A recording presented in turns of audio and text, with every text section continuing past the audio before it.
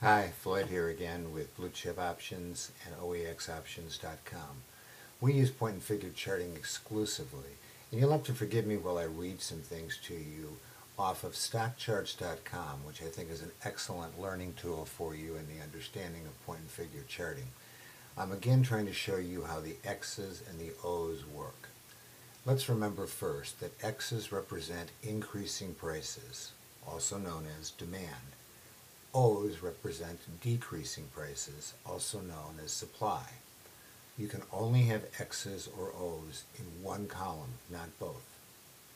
The reversal distance, and this is the important part, is equal to the box size, in this case 1, a 3-to-1 ratio, multiplied by the reversal, in this case 3.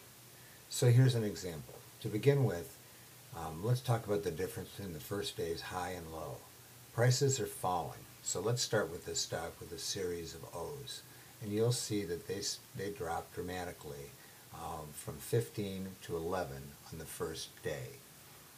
So the first day that you're charting the stock, you put into a blank column of boxes a 0 at 11. The second day, now we're going to watch for two things. Does it lower even further? And it would have to lower an additional point or whatever your ratio is. It didn't happen on day 2, so we do nothing. It stays steady. Again, no noise. On day 3, it lowers again, and it lowers enough to go down by a point. So we're now at 10. So we see the stock steadily decreasing. Now, we'll check the first low. If it doesn't move past the previous low, we don't add another O. In other words, if it doesn't decrease more dramatically, we stop. Then if we see that the high was greater or equal to the bottom of the column plus the reversal, 10 plus 3 equals 13, we then start to mark whether the stock will go up.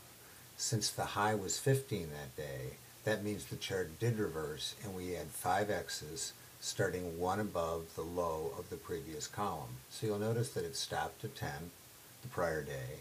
The next day it started to move up, and it moved up dramatically, so we were able to put 4 X's in the column. That's the basics of how someone hand charts. I suggest to any trader that you learn to hand chart at least 3 to 5 specific stocks that you're studying using StockCharts.com for the basic training tutorial. And by hand charting, you get the core basics of how point and figure works. Next, I'll start showing you how you can read point and figure charts.